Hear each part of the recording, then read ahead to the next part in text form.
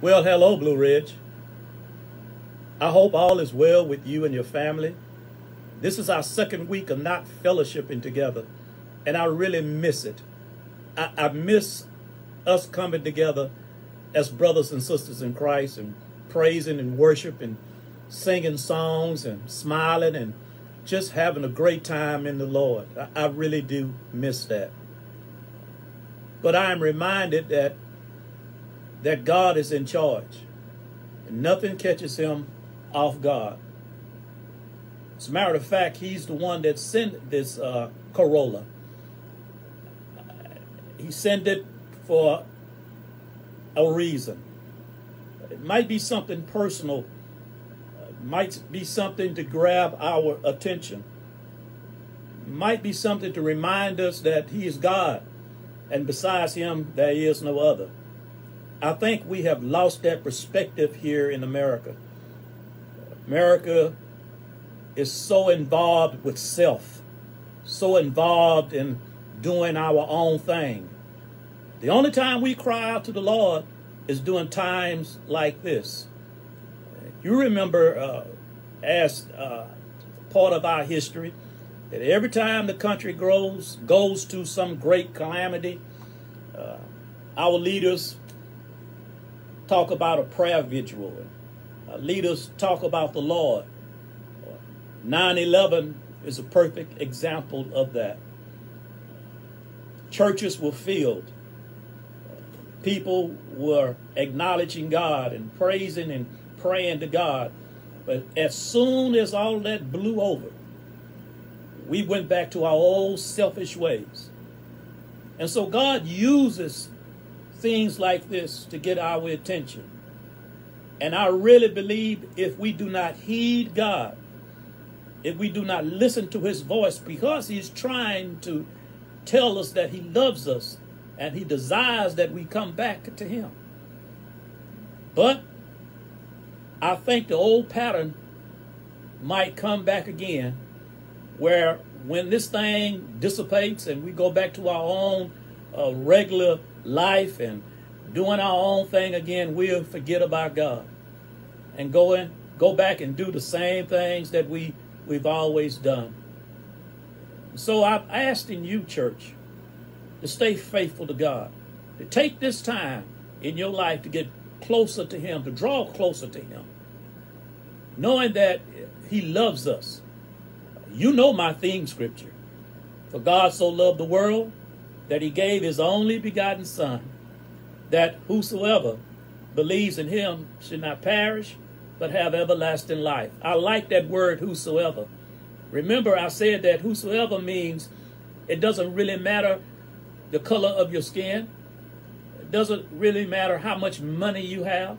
It doesn't matter what you have done, whether you have been locked up in prison or maybe on drugs or just a mean and hateful person. If you confess your sins and believe that Christ died for your sins and you asked him to come into your life, you shall be saved.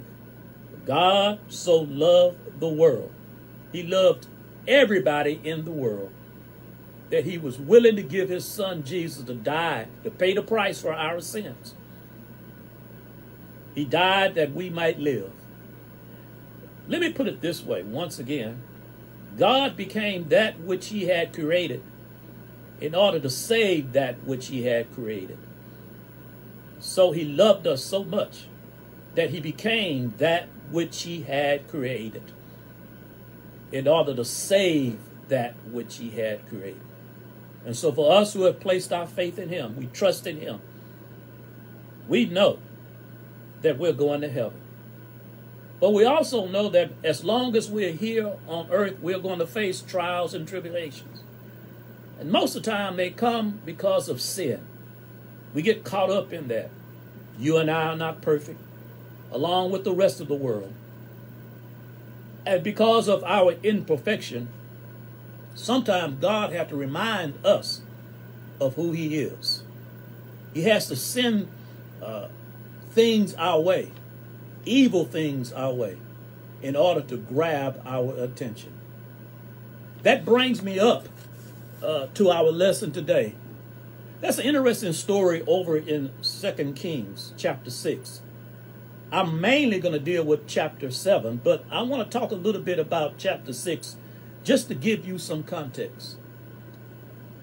Let me read the story over in chapter 6 of 2 Kings. I believe it starts at verse 24.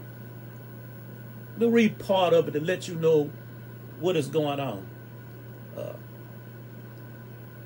And it says, and it happened after this that Ben-Hadad, king of Syria, gathered all his army and went up and besieged Samaria. And there was a great famine in Samaria. And indeed, they besieged it until a donkey's head was sold for 80 shekels of silver. That's about 2 pounds, I believe. And 1/4 of a kina of dove's droppings was 5 shekels of silver. In other words, the famine was so bad that inflation really went up. People were hungry, people were starving, no one could come in and no one can come out of the city because Syria had blockaded the city. People were starving. That's another story that the Lord put in this section to remind us how bad the situation was. The king walks out on the wall surveying the city, and a lady cries out to him for help. The king says, "How can I help you? I can't help you. What can I do for you?" And the lady tells him a story that is so frightful, so awful, and it shows you what people would do when they are starving, when they are hungry. She says that she made a deal with another lady. The deal goes like this. I'm going to paraphrase it. She says that we said to each other, I would kill my son and we would eat him, and the next day you kill your son and we would eat him. And so she killed her son, boiled him, and they ate her son. They were starving. There was no food in the city. And she said the next day, when she turned around to the other lady to make that for her to bring forth her deal that they made, she hid her son. Now, this woman had killed her son, boiled him, cut him up, and they both ate him. She's without a son. Her partner in crime refused to kill her son. And when the king heard this, he cries out, tears his clothes off, and begins to call upon the Lord. He's angry, he's upset. And he threatens to kill the man of God, Elijah, because he blames him for all that has taken place.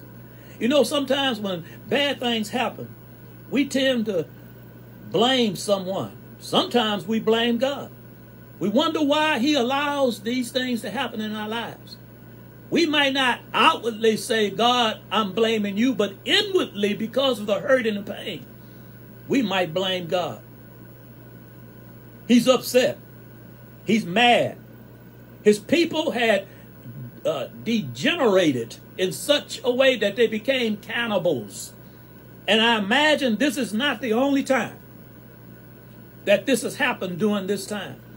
I imagine that there were other folks in the city because of the lack of food, because of the lack of water, because of disease that perhaps was running rampant throughout the city. I imagine there are others who did the same thing. It shows you how low men will go when they are hungry, when their lives are ruined. Meanwhile, outside of the city the story is told that there were 4 leopards outside of the gates of Jerusalem, of Samaria. The gates are shut. No one can come in. No one can come out. These are 4 leopards. Leopards are individuals who had some form of skin disease. They were considered unclean. They were considered outcasts. They were considered almost as less than human. They were looked down upon. They were segregated from the normal flow of individuals. When they came into the city, they had to cry out and let people know that they were coming. They had to cry out and call and cry out and say, leopards are coming, leopards are coming, in order for the people to move out of their way. And sometimes people will stone them to get them or to drive them away from the general population. They are locked outside of the city because they are leopards. They were not allowed to come within the city gates. The gates are shut.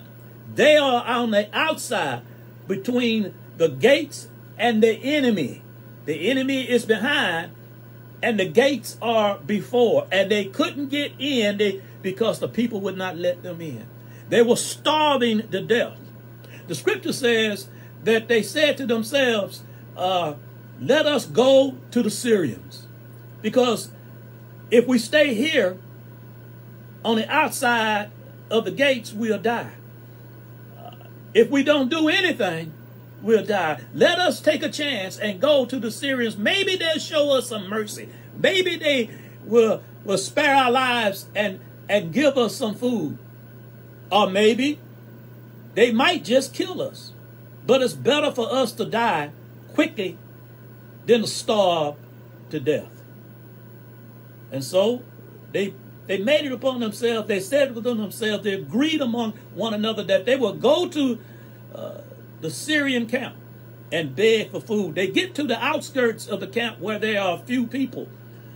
I imagine as they are going, they noticed that there was perhaps a strange, eerie silence as they approached the camp. Because normally, a camp full of warriors, soldiers, will be quite noisy. But as they got to the outskirts of the camp, the scripture says, they noticed that there was nobody there. And I imagine as they got in a little closer and looked around, they noticed that everybody was gone. All of the men, all of the soldiers had left. Only the animals, the donkeys, the sheep, the oxen were left. The tents were still erected.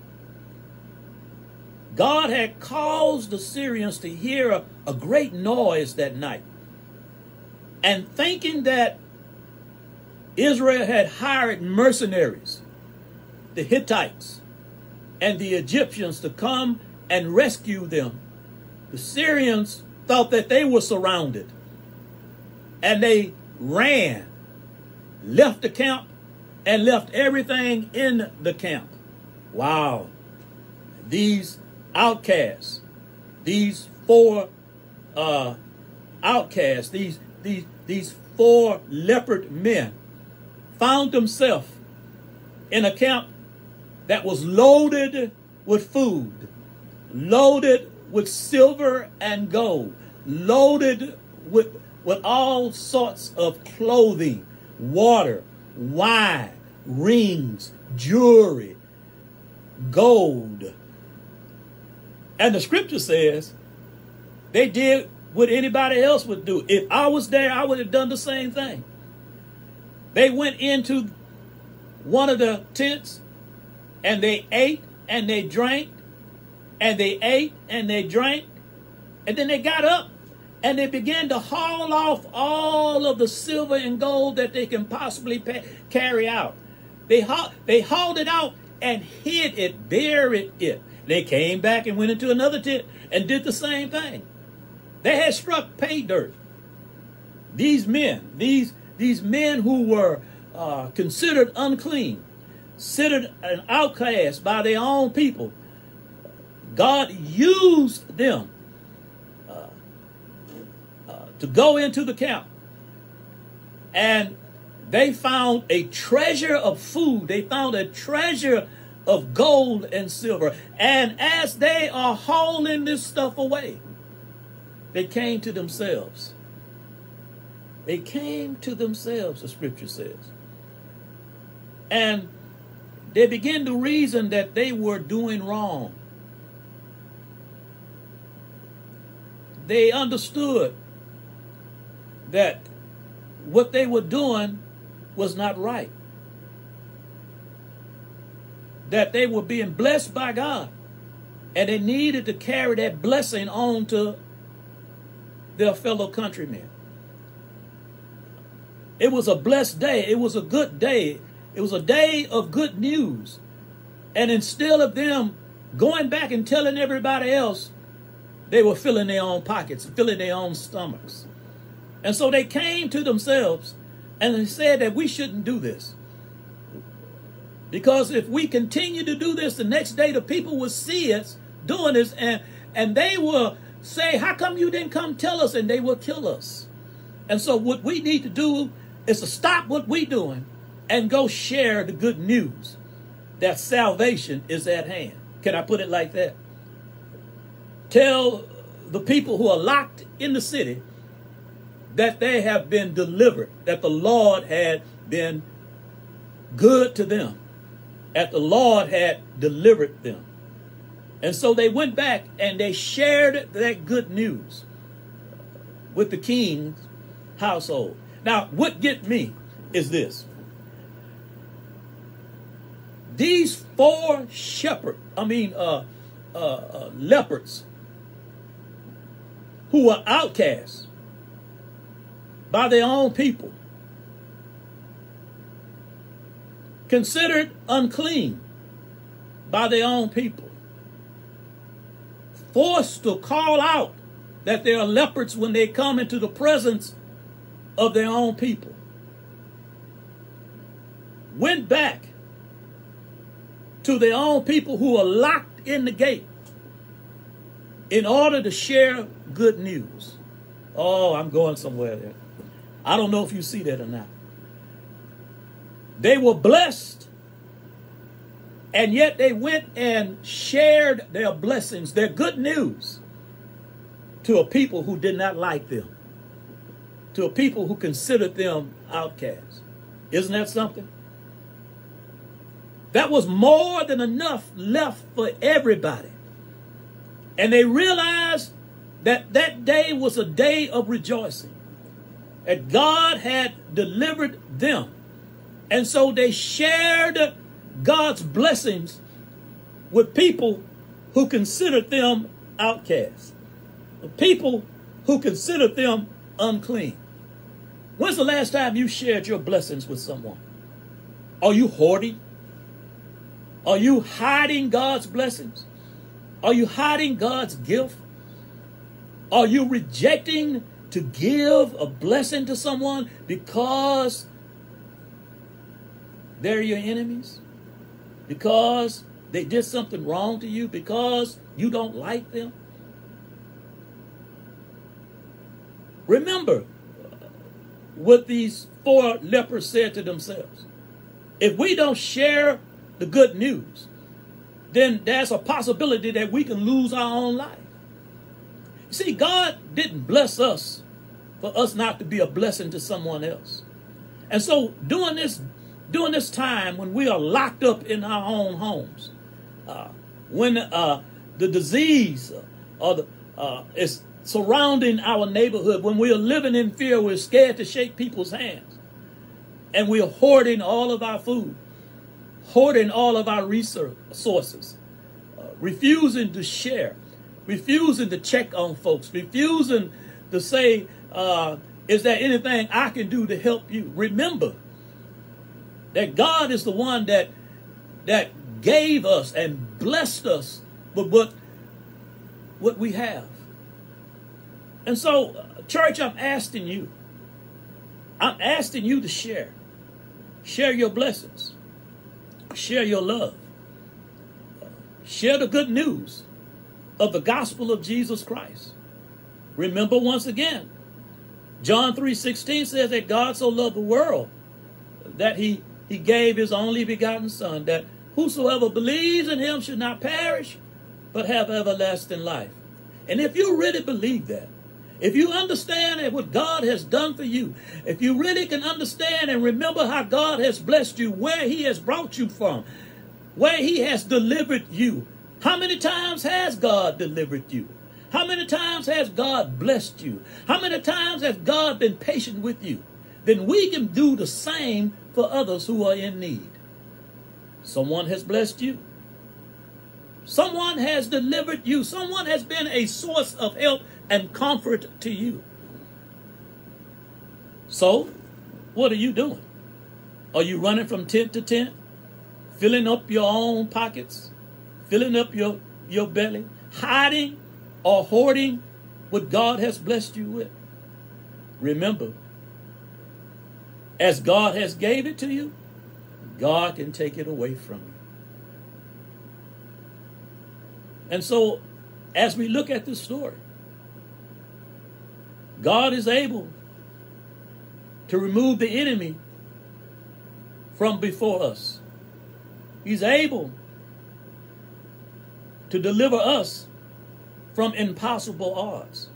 He's able to give us a victory in the midst of uncertainty. And what gets me, if you don't get nothing else, what gets me is this. God takes that which belongs to the enemy, that which belongs to the unbeliever, and he takes it and gives it to his people as a blessing. In other words, that which belongs to the enemy, God will take it and give it to his people for a blessing. Not just for us to hold on, but for us to share that blessings with others. Whatever the enemy has, whatever the enemy will use against you, God can take that thing and reverse that thing and make us powerful. Bless us that the enemy, whatever the enemy has that may seem greater to us, powerful to us, God can use it for our blessings. Has God ever taken something from the enemy and gave it to you? Has he ever made the enemy your footstool? Has the enemy ever bowed down to you? Has the enemy ever acknowledged that the God that you serve is the true God? And so, church, I want you to know, I want you to understand that whatever the enemy throws against you, whatever the enemy says to you, whatever the enemy wishes to do to you, know that we serve a God that has the last words. We don't have to fight. We just stand still, keep our faith in God. And whatever the enemy has, God uses and gives it to us. These 4 lepers, outcast by their own people, thought to be unclean by their own people. But yet God used these 4 unclean lepers to be a blessing to the people on the other side of the wall. God can use you no matter where you come from. You might be considered unclean to the outside world because of your past history, because of what you have done, because of the mistakes that you have made. I'm here to tell you through the Word of God. The Bible says if we confess our sins, He is faithful and just to forgive us our sins and to cleanse us from all unrighteousness. No matter what you have done, no matter how heinous a crime you have committed, no matter what evil or wickedness you have committed in your life, God is able, through the blood of Jesus Christ, to forgive you of your sins. He's the only one that can forgive and forget. He'll never bring your sins up again. And that's because you have placed your faith in Jesus Christ. Christ paid the price for our sins on the cross. He delivered us. We were locked up, quarantined from the love of God. But Jesus, God's Son, came, died for our sins because of his love for us. And as a result, we are saved. And I'm one of those crazy preachers that believe once saved, always saved. He'll never take that gift away from you. We have been sealed with the Holy Spirit. And that's God's guarantee, his marker on each and every one of us who have received Christ. I dare say that's his identification marker. That doesn't mean that we won't sin. We won't make any mistakes. But God is able to keep us when we can't keep ourselves. And so, church, remember that you were saved to be a blessing to someone. Share the good news. Stop hoarding. Stop keeping it to yourself. But share that good news with someone. Someone needs to know the love of God. Someone needs to know about Jesus during this day and time. And I dare say that this perhaps would not be the last disease that will come our way. Perhaps the next one will be greater than this. I don't know.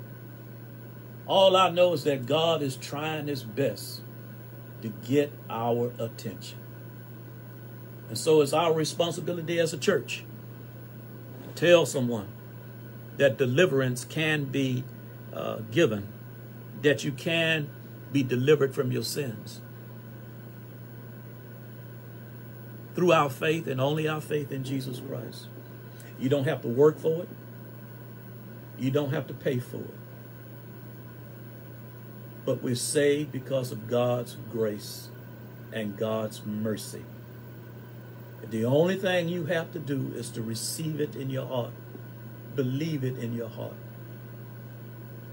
Why don't you pray this prayer? It's a simple prayer. It might be someone who don't know Christ for the pardon of their sins. And if you would just bow your heads and say, Lord Jesus, I ask you to forgive me of my sins through the blood of Jesus. I receive Christ as my Savior. I've sinned, and I know I deserve death. For your scripture says that the wages of sin is death, but the gift of God is eternal life. And so I asked you to come into my life. I asked you to forgive me of my sins. I asked you to adopt me into your family. And I asked you to help me to grow in the grace and mercy. Teach me and guide me. Now that I am a part of your family, please help me to grow stronger each and every day. I ask this in the precious, powerful name of my Lord and Savior, Jesus Christ. Amen. Now that you are a member of the body of Christ through your faith in Jesus Christ, the growing process takes place. God will be there for you. I'm not saying and I'm not promising you that everything will be all right. I'm not saying that you won't have any more trials and tribulations. I'm simply saying that now that you're in the family, you have a Father who loves you and will be there for you. And no matter what you're going through in life, know that he's there with you. We love you, and we're looking forward to seeing you soon. May God bless you, and may God keep you. I love you.